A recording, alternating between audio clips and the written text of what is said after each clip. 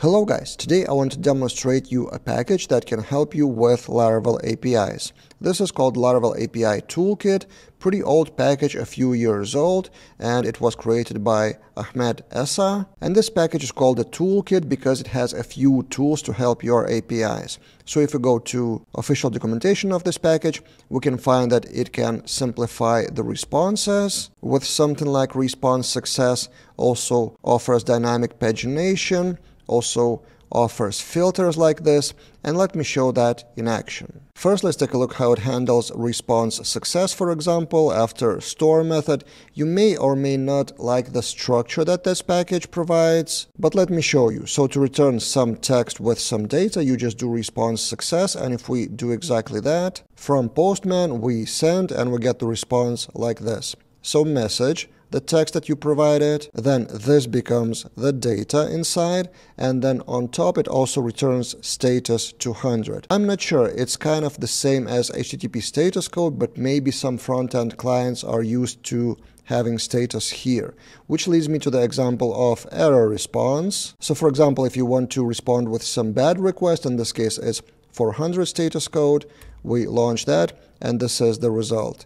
Errors status, title and detail are those texts from here, and it also returns 400 bad request. This is all powered by a trait that you can add to your controller, to the main controller of Laravel, or you can do that to separate controllers, and inside of that API response trait, you have all those methods to streamline your responses. This is the list of all available methods in the documentation, so success with 200 status code and others in the list. But to be honest, the structure returned is debatable. I'm not sure I would return status as text as part of the JSON, but probably much more useful part of that toolkit is called API generator. The usage is pretty simple. You do API generate, pass model name, and then, for example, --all will generate you a bunch of files related to the API.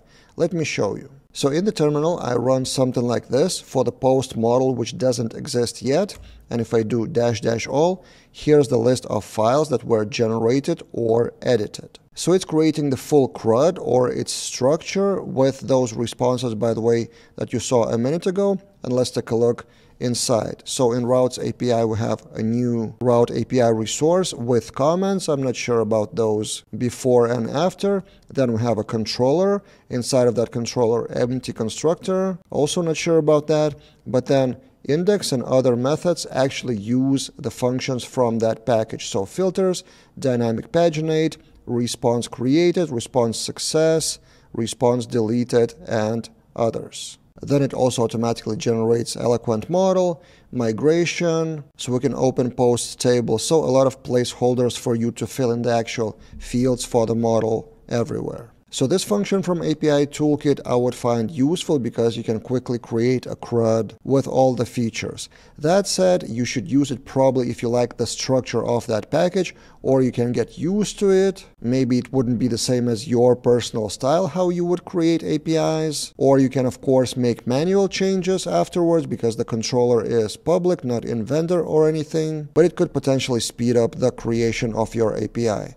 What do you think? I will link the repository of that package as well as the documentation in the description below, as well as the link to my newest reshot, refilmed course about API, where I have a separate lesson, useful packages, and API Toolkit is one of them. So you can find more useful packages in the course, as well as other information how to create Laravel API. That's it for this time, and see you guys in other videos.